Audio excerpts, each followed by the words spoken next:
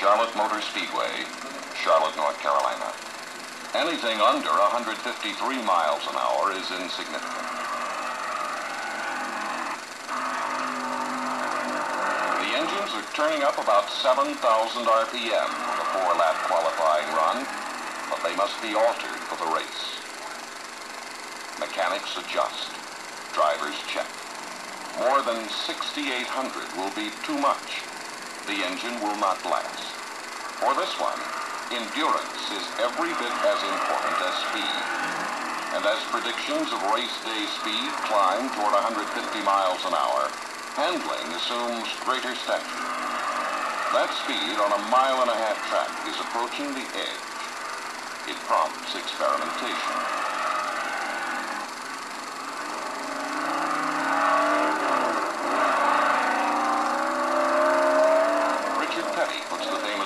On the line.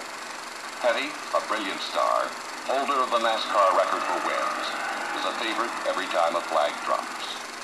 In an attempt to improve his car's reflexes, he has shifted to a smaller engine, less horsepower, but less weight too. The result is an unusual one for Petty. He qualifies fifth, a full 2 miles per hour off the record pace.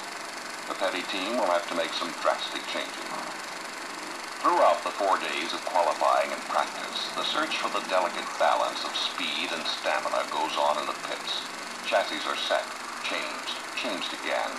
The cars stick in the corners at cooler temperatures, begin to drift as the day warms.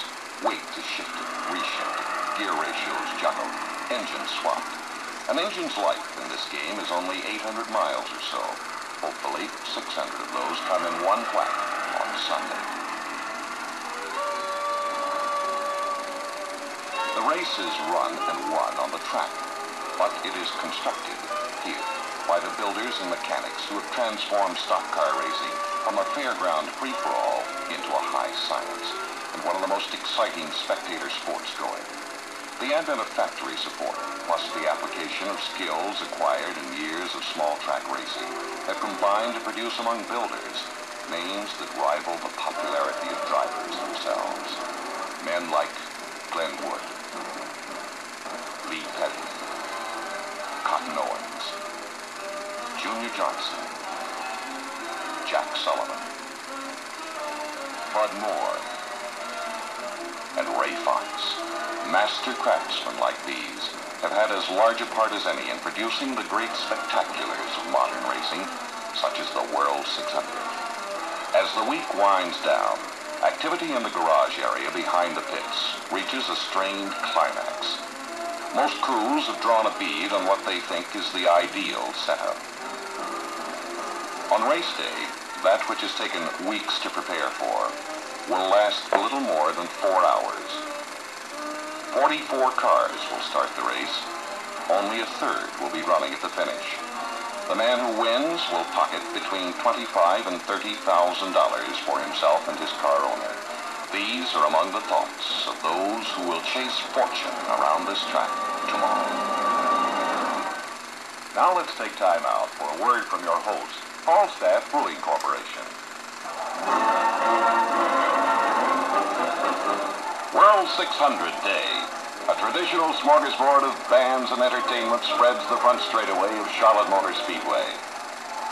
More than 75,000 fans have picked a perfect day for racing. The temperature will go into the 80s under window-pane skies. Excellent from nearly every viewpoint, except those who have seen proof that tire wear will be a great factor. On the infield grass in front of the grandstand, recognition for Fred Lorenzen, in whose honor the race is run. Ceremonies are climaxed as Art Hammerstrom, advertising manager of the Pure Oil Company, presents the retired star with a handsome portrait, taken while he was president of the Pure Darlington Record Club. Then Cale Yarborough receives the Dizzy Dean Trophy as fastest qualifier.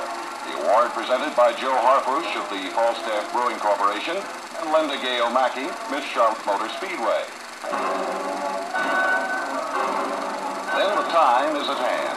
44 drivers move their cars down the pit road for the parade lap. In front, Cale Yarborough in a Ford, number 21. With Darrell Derringer, 26, another Ford on the outside. In the second row, David Pearson, Ford number 17 on the inside. Bobby Allison, number 6, a Dodge, outside. The third row, Richard Petty in a Plymouth, 43. And Buddy Baker, Dodge, number 3.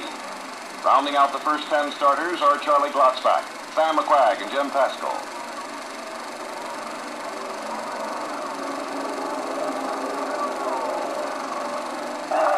Behind the official car, the field accelerates, moving evenly and certainly toward the destiny beyond the starter's flag. The tumultuous climax of the week is now this moment.